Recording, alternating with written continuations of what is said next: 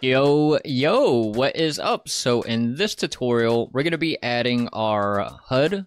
So you can see in the bottom left of this corner, we have a little progress bar.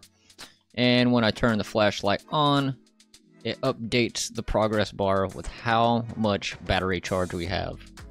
And when it hits 0, it will turn off. And yeah, that's all we're going to do in this one. So should be simple. So let's hop into it. Alright, so the first thing we're going to do is we need to make our HUD class. So let's go into the first person folder here. We're going to go into blueprints. We're going to right click. We're going to go to blueprint class. We're going to tick this all classes right here. We're going to search HUD.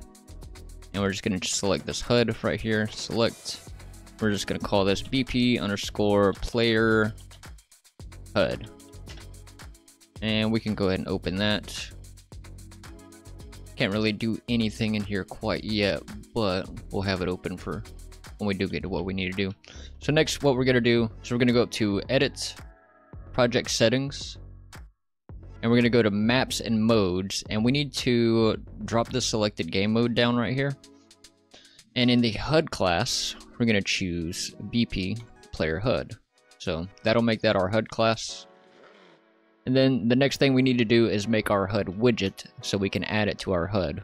So we're going to right click, go down to user interface, widget blueprint, user widget. We're going to call this WBP underscore HUD. And we'll go ahead and open that. We're not going to do anything in here yet, but now we're going to go back to our player HUD blueprint. We're going to delete the event tick and the overlap here. And we're going to create widget. And the widget we're going to create is our widget blueprint HUD. Then we're going to promote this to a variable. We're going to call this HUD ref. And then we're just going to pull off of here and we're going to add to viewport like that. And that should be all we need to do for now. So next thing we're going to do is we'll go into our widget and we're just going to add a canvas panel first. We'll grab this, pull this guy down here. And then we're going to search for a progress bar. Pull that down here. I'm going to anchor this to the bottom left and just hit the back arrow here. On the alignment, we'll set this to 0.5 and 0.5 on both of those. And I'm going to set this to, it will fill from bottom to top. And then I'm just going to position this over here. And we'll scale this guy up a bit.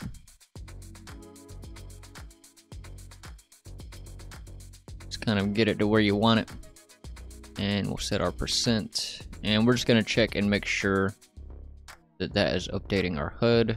Yep, as you can see, we do have that progress bar in our HUD now.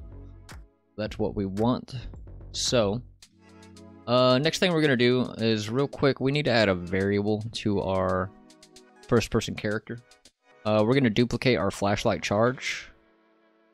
And we're going to call this max flashlight charge, compile and save, and we're just going to leave that to be our same value. But something you could do is we do have that one spot in here where we checked the max. Where was that? It in here, subtract flashlight charge, that's what it was. Yeah, so in here on the max, you could now just throw your max flashlight charge in there, and that'll be fine. So that should be all we need to do in our player character for now. So next we're going to, I don't think we need this anymore. So now we're going to go to our widget blueprint HUD. We're going to come into the graph. We're going to delete the tick and the pre-construct. And we're gonna make a function called set flashlight charge. And we need to go to the event graph. We're gonna pull off our construct and cast to first person, cast a BP first person character. We're gonna pull off of the object and get player character.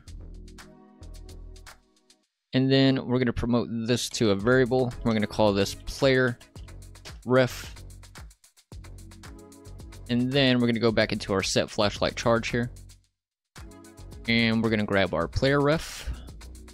And we're gonna get flashlight charge. And let me actually go back into the designer. Let's rename this progress bar here. We'll call this flashlight charge progress bar. And let's go back into the graph. So let's grab our flashlight charge progress bar here. And we're going to we're gonna set %.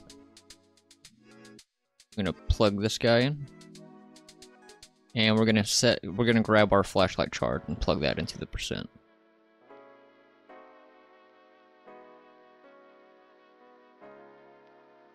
Like so. Then we're gonna go back into the event graph and we're gonna grab our set flashlight charge, plug that guy in right there. And I'm just gonna show you in the designer real quick. Right now our % is set to 0.43, so it's like this. So now when we press play, it should fill on begin play. Yeah, now you can see it's full. So now what we need to do is we need to update it when we're draining our charge. So right now it doesn't update, it just sets it when we start the game. So now we're going to update that. So we're going to go back into the first person character. And we're actually going to make an event dispatcher to update it.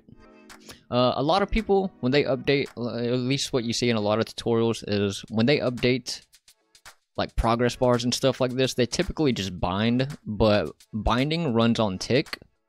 So this is something that will always be running. So I'm going to show you the way that I do it so that it doesn't run on tick, which is using an event dispatcher to update it when our timer is running here. So yeah, we're going to make an event dispatcher here. We're going to call this update flashlight charge. And we're just going to pull this guy in. We're going to call it. And we're going to call it... we'll call it after we do all of this right here. So we'll just plug it in right here before the branch.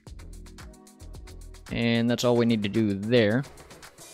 So now we need to update this in our HUD widget, So what we're gonna do is we're gonna come down here, find an empty space. We're gonna make a custom event called update flashlight charge. And I'm just gonna go ahead and call this on the begin play. So update flashlight charge. Just plug that guy in there. And then what we're gonna do is we're gonna grab our player ref and we're gonna get our update flashlight charge. So we're gonna grab this bind event to update flashlight charge. And then we're just gonna plug this guy here.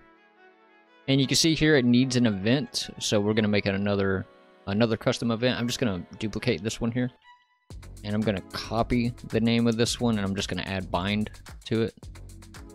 So paste that guy in there. Just add bind to it.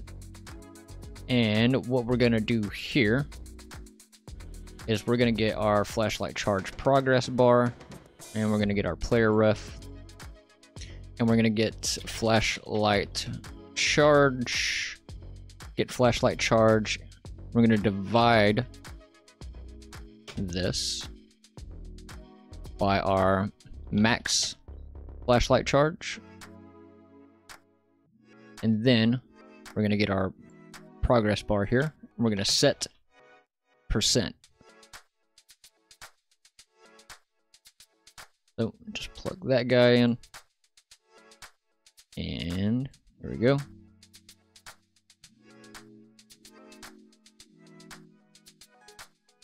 And that should work.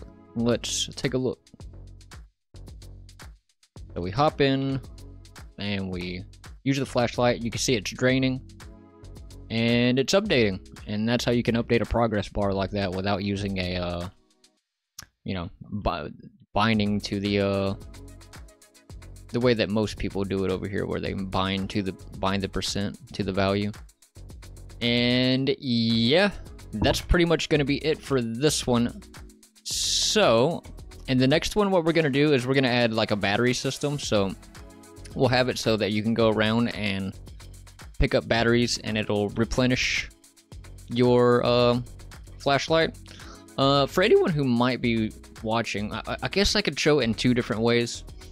I guess the first way that I'll show it is that you just run over a battery and it'll fill, and the other way that I'll show it is where you can pick up batteries, and then we'll use like an input to use the battery when you want to.